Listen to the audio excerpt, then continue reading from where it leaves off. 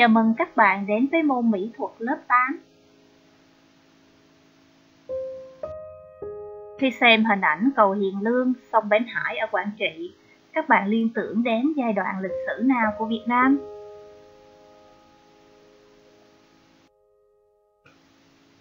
Bài học hôm nay chúng ta sẽ tìm hiểu đôi nét về giai đoạn lịch sử ấy qua bài 10, thưởng thức mỹ thuật, sơ lược về mỹ thuật Việt Nam giai đoạn 1954 đến năm 1975. Chúng ta cùng tìm hiểu vài nét về bối cảnh lịch sử lúc bấy giờ. Sau chiến thắng Điện Biên Phủ năm 1954, Hiệp định Geneva được ký kết, đất nước ta tạm thời bị chia cắt làm hai miền. Cầu Hiền Lương, sông Bến Hải đã trở thành ranh giới tạm thời chia đất nước ta thành hai vùng tập trung quân sự. Quân đội Việt Nam Dân Chủ Cộng Hòa rút quân về miền Bắc, quân đội Liên hiệp Pháp rút quân về miền Nam. Từ đây, cây cầu Hiền Lương đã trở thành chứng tích lịch sử trong hơn 20 năm chia cắt hai miền Nam, Bắc. Tháng 8 năm 1964, đế quốc Mỹ mở rộng chiến tranh không quân đánh phá miền Bắc.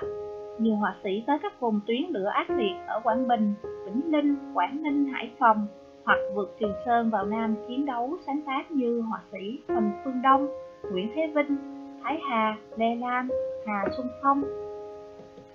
Các họa sĩ tiến bộ ở miền Nam như Đình Cường, Nguyễn Trung, Tôn Thất Văn, Huỳnh Bá Thành cũng có thái độ tích cực phản đối chế độ ngụy quyền thông qua nghệ thuật. Các tác phẩm mỹ thuật của họ thực sự gây được tiếng vang trong công chúng yêu nghệ thuật ở các đô thị miền Nam.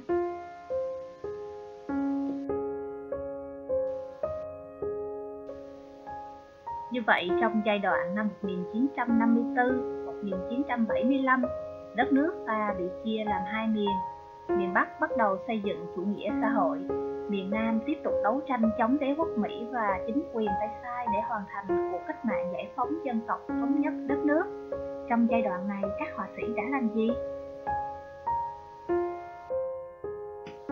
Các họa sĩ là những chiến sĩ trên mặt trận văn hóa văn nghệ. Nhiều họa sĩ tích cực tham gia vào các mặt trận sản xuất và chiến đấu. Tác phẩm của họ phản ánh khí thế xây dựng và chiến đấu bảo vệ tổ quốc của nhân dân ta.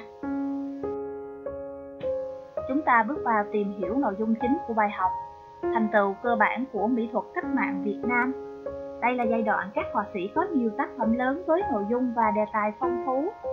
Nền mỹ thuật Việt Nam phát triển cả về bề rộng lẫn chiều sâu và đào tạo được một đội ngũ đông đảo các họa sĩ sáng tác. Các tác phẩm được thể hiện bằng nhiều chất liệu khác nhau như sơn mài, lụa, sơn dầu, khắc gỗ, màu bột và có rất nhiều tác phẩm nổi tiếng. Chúng ta sẽ được tìm hiểu ngay sau đây. Đầu tiên, chúng ta tìm hiểu về tranh sơn mài. Chất sơn trong tranh sơn mài là nhựa của một loại cây. Loại cây này mọc nhiều ở vùng núi phía Bắc, đặc biệt nhiều ở tỉnh Phú Thọ, là chất liệu truyền thống được các họa sĩ tìm tòi sáng tạo để sử dụng trong việc sáng tác.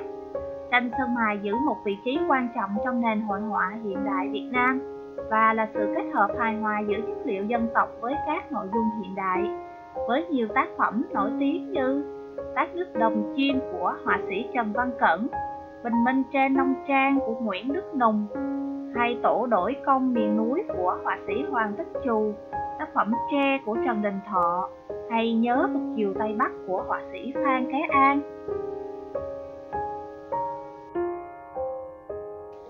Để làm một bức tranh sơn mài là cả một quá trình phức tạp. Tranh được vẽ trên nền vóc bằng cách dùng sơn làm chất kích dính các chất liệu tự nhiên như là vỏ trứng, vỏ ốc, vỏ trai, vỏ cây. Cũng có thể là những chất liệu quý giá như là vàng, bạc, ngọc.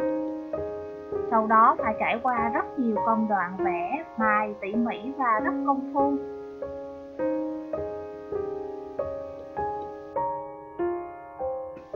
Chúng ta cùng thưởng thức một số tác phẩm tranh sơn mài tiêu biểu giai đoạn năm 1954 đến 1975. Tác phẩm Tát nước đồng chim của họa sĩ Trần Văn Cẩn.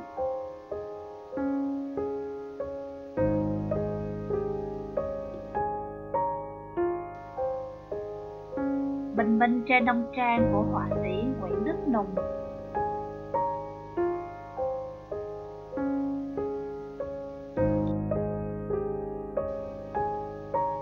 đổi công miền núi của họa sĩ Hoàng Tích Trù.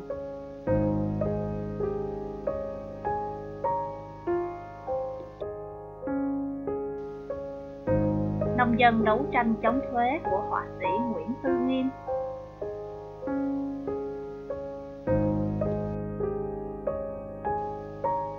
Tác phẩm Tre của họa sĩ Trần Đình Thọ.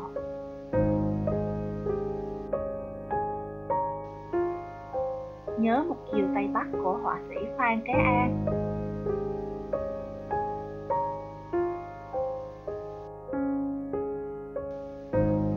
Trái tim và nòng súng của họa sĩ Huỳnh Văn Gấm.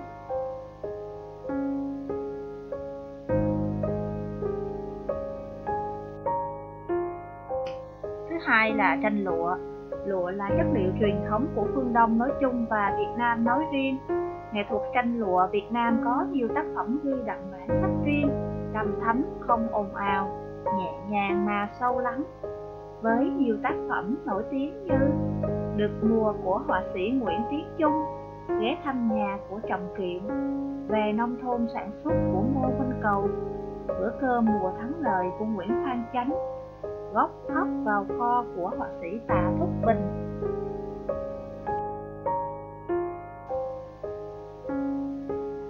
Nét nổi bật của nghệ thuật tranh lụa Việt Nam là đã tìm được một bảng màu riêng, lối dùng màu đơn giản mà vẫn tạo nên sự phong phú của sắc, thể hiện được đầy đủ tư tưởng và tình cảm của người họa sĩ. Kỹ thuật vẽ chủ yếu là vẽ màu mảng phẳng và dùng nét bao quanh hình, trong đó phối chỉ là gợi tả, màu sắc nhẹ nhàng, ít có sự chuyển biến đột ngột. Với cách thức hồ trên nền lụa và dùng bút lông mềm để vẽ màu, kết hợp với cọ rửa trong khi vẽ để bộc lộ rõ tính mềm mại và óng ả của các thớ lụa.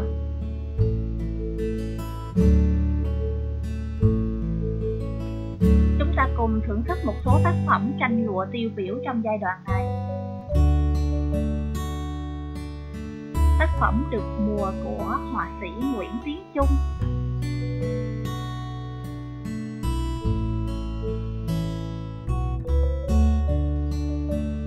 Ghé thăm nhà của họa sĩ Trọng Kiệm.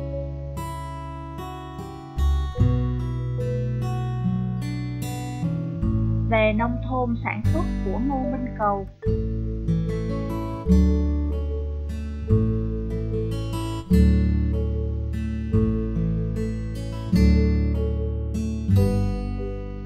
Tác phẩm Bữa cơm mùa thắng lợi của họa sĩ Nguyễn Phan Chánh.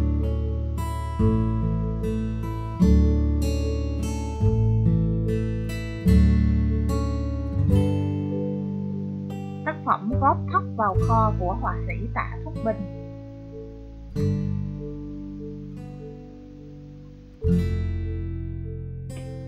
Thứ ba là tranh khắc. Tranh khắc chịu ảnh hưởng của dòng tranh đồng hồ và hàng trống. Tranh khắc dễ hiểu, gần gũi với công chúng và có thể in ra được nhiều bản. Họa sĩ dùng ván gỗ hoặc cao su, thạch cao, kẽm để khắc các bản vẽ nét, sau đó bôi màu và in ra giấy.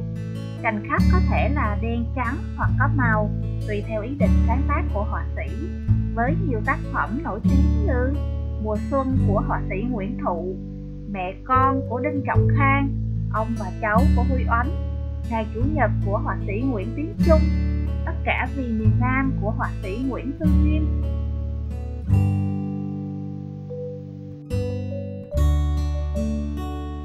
Tranh khắc Việt Nam là sự kết hợp giữa cách trang trí truyền thống với khoa học thẩm mỹ phương Tây và phong cách cá nhân của họa sĩ, tạo nên vẻ đẹp riêng trong nền mỹ thuật hiện đại Việt Nam.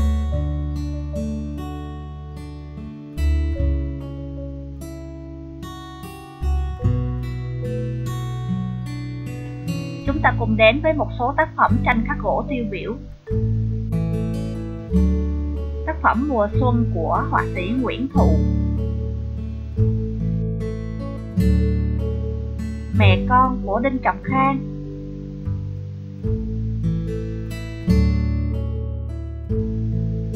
Tác phẩm Ông và cháu, khắc gỗ đen trắng của họa sĩ Nguyễn Huy Oánh.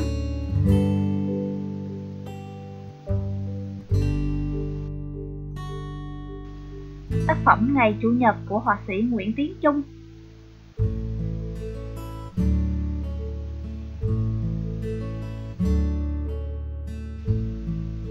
cả vì miền Nam của họa sĩ Nguyễn Tư Nghiêm.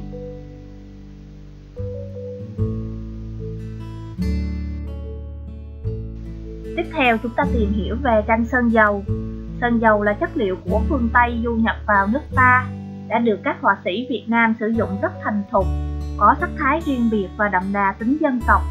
Tranh sơn dầu cho người xem cảm nhận sự khỏe khoắn, khúc chiết về màu sắc, ánh sáng, bút pháp, khả năng diễn tả phong phú thể hiện được các ý tưởng cảm xúc của họa sĩ, với nhiều tác phẩm nổi tiếng như Một buổi cày của họa sĩ Lưu Công Nhân, Đồi cọ của họa sĩ Lương Xuân Nhị, Công nhân cơ khí của Nguyễn Đỗ Cung, Tiếng đàn bầu của sĩ Tốt và các tranh vẽ về phố cổ Hà Nội của họa sĩ Bùi Xuân Phái.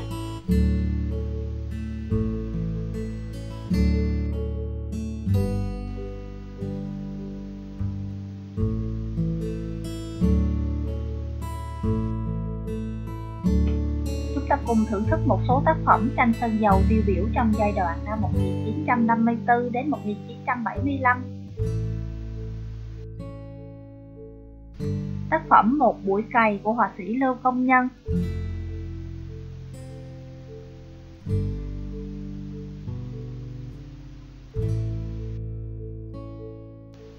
Tác phẩm Công nhân cơ khí của Nguyễn Đỗ Cung.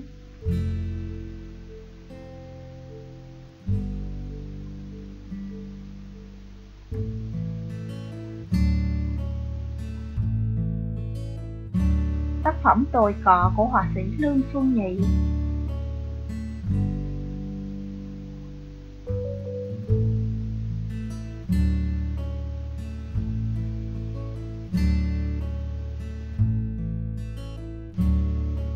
Tiếng đàn bầu của sĩ Tốt.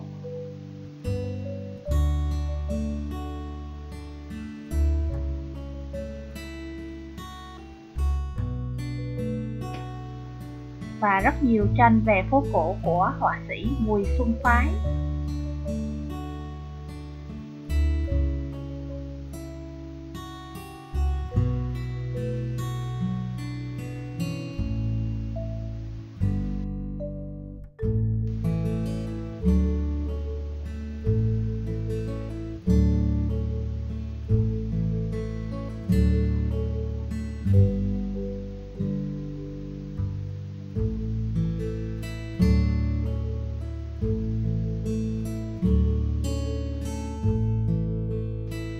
Thứ năm, tranh màu bột.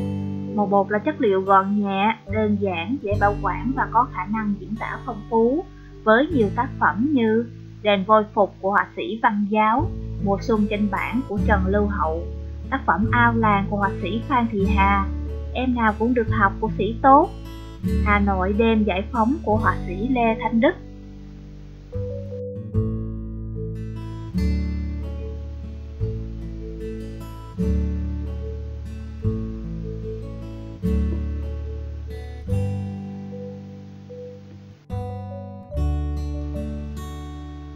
Chúng ta cùng xem một số tác phẩm tranh màu bột tiêu biểu.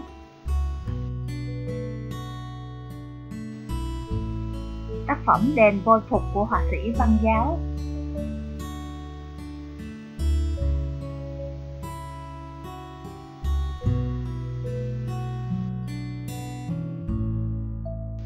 Tác phẩm Ao làng của họa sĩ Phan Thị Hà.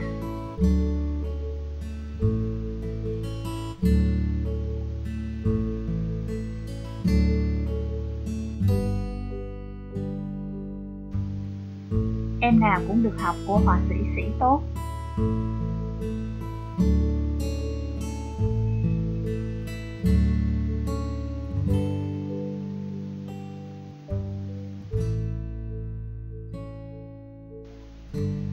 Hà Nội đêm giải phóng của họa sĩ Lê Thanh Đức.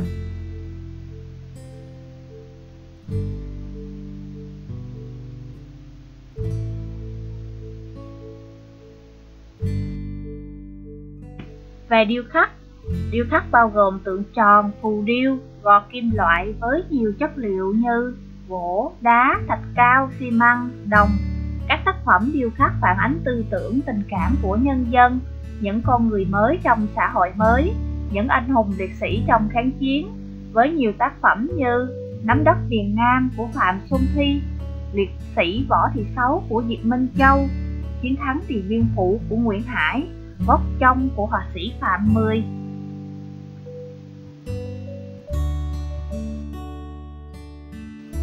Chúng ta đến với một số tác phẩm điêu khắc tiêu biểu.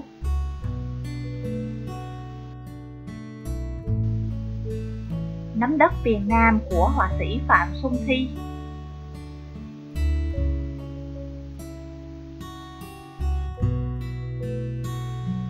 Võ Thị Sáu trước quân thù của họa sĩ Diệp Minh Châu.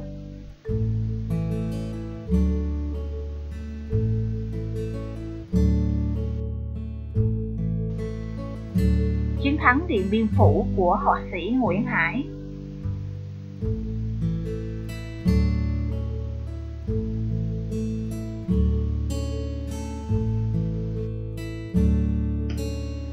Gốc Trong của họa sĩ Phạm Mười.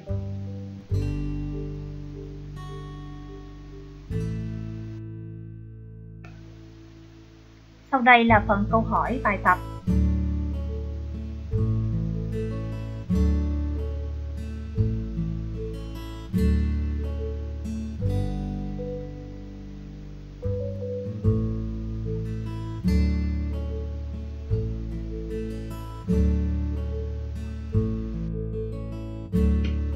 Qua bài học hôm nay, các em có cảm nhận gì về các họa sĩ trong giai đoạn năm 1954 đến năm 1975? Em rút ra được bài học gì cho bản thân?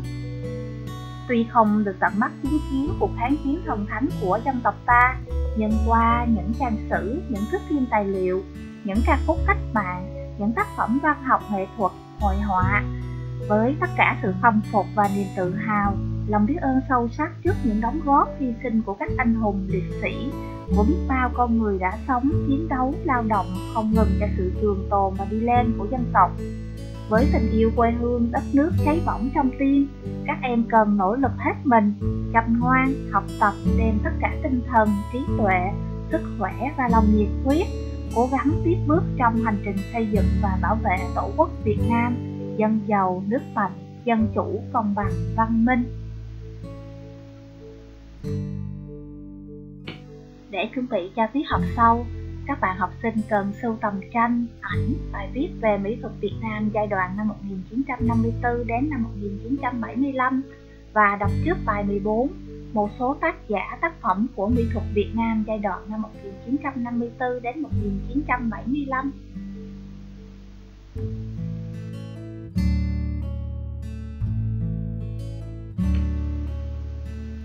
Bài học đến đây là kết thúc.